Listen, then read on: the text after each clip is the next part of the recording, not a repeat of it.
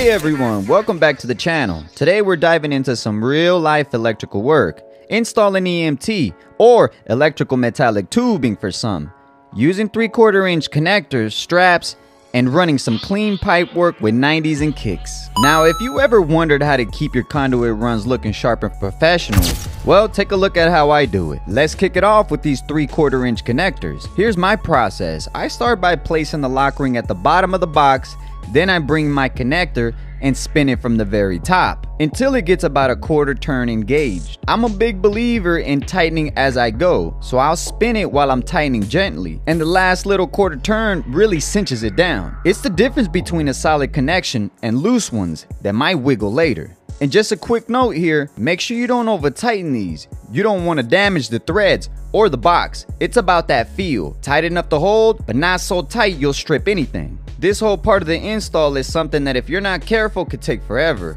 So this is why in the video I speed things up. Otherwise, we'll be sitting here for a good 2-3 hours just watching me thread connectors one by one. Alright, so moving on.